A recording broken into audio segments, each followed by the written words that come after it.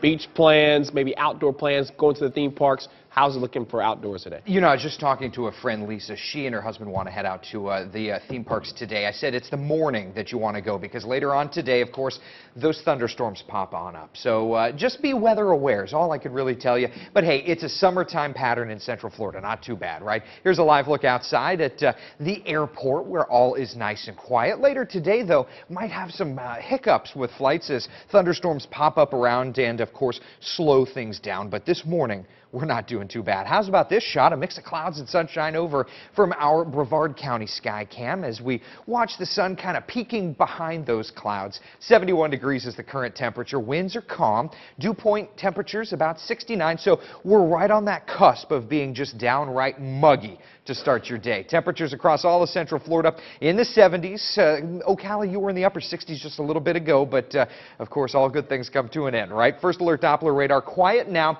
except for those thunderstorms sitting just offshore. But again, that's not going to be a troublemaker for us whatsoever, just kind of passing us by. So in Orlando, the city beautiful, your morning planner brings temperatures into the 80s by about 10 o'clock. We hit 86 degrees or so by lunchtime, and we keep climbing from there. 90 degrees, our high temperature today in Claremont will make it to 89 in Bushnell, about 88 Salt Springs, 89 Oviedo, 90 degrees today from about Winter Park down through Holapaw, and 90 degrees Ocoee. Temperatures in the mid to upper range of the 80s right along the shoreline, all courtesy of that East Coast sea breeze. Now, as far as rain chances go today, best coverage will be once again Tampa up through the Nature Coast, extreme, say, western Marion County, Sumter County, even western Polk County, 50% chance of rain right through the metro, and a 30% chance of showers and storms right along the coast. A great day to head out to the Star Wars Weekends event over at Hollywood Studios, 85 by lunchtime, 90 degrees with thunderstorms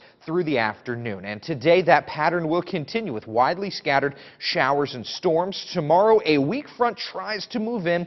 Some of the models said this is going to help to clear out rain chances, but starting to lose confidence in that case. We're going to keep the shower and thunderstorm chances in with us as we look ahead to tomorrow. Now out into the tropical view, it's all nice and quiet watching plenty of this moisture out in the Gulf of Mexico. By next week though, the Caribbean is going to start to cook up some moisture, we think, and all of that moves our way. Of course, tomorrow, the beginning of hurricane season. Can you believe it? It runs through November. Thus far, we're thinking El Nino will kick in, kind of bringing the number of storms down just a little bit.